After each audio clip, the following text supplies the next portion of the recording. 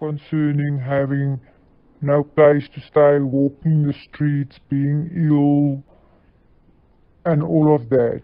And it broke her heart because she couldn't do anything about it because she was dependent on these people to support her and her children.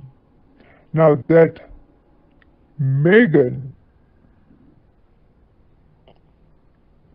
was responsible for taking your kids to a safe place.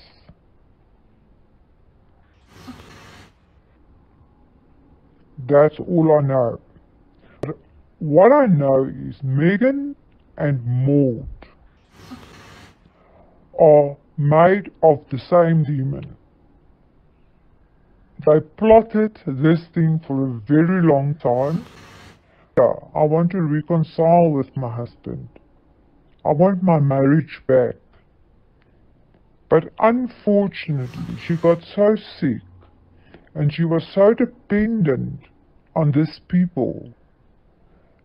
She's been fed so many lies that she couldn't think clearly. You have to understand, and you know she's gone through cancer before. God has healed her. The medication affects your judgment, firstly. Secondly, she was in so much pain that she didn't have energy to fight this thing. Her words were to me, I will never forget this. Marc will sort this out. Marc will tell the truth. Marc will fix this. It's just going to be a matter of time. That was her words. I know that you were a very good provider for your family. I know you were a very good father, a very good husband. So if you really go and sit and you go and look at these things, now I have a very analytic brain because I'm an accountant. You will see that those letters, those messages, those things, it was not her personality. When she went home to reunion, that was the biggest start of your downfall. This was not for her downfall, but for your downfall, because they wanted to get rid of you. And she said she doesn't know when she's going to come back. She's got to go and clear her mind and try and make sense of all of these things that has happened. Not for one moment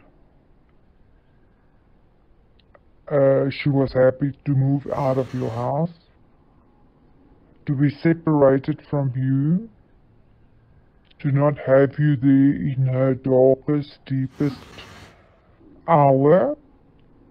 No. It was very difficult for her. Because she knew she could always rely on you. A person that you really need to investigate is Megan. She played a huge role in this.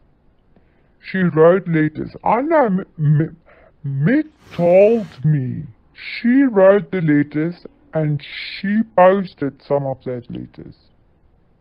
Not Mick. Go and read what Mick's written previously before she got sick. Even the first time when she got sick. It's not her language. That's not who she is. Or she was.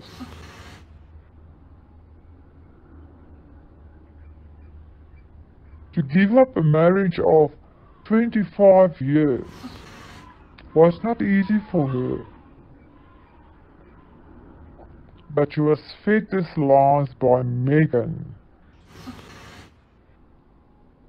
And that is where your biggest problem is lying. Everybody is now concentrating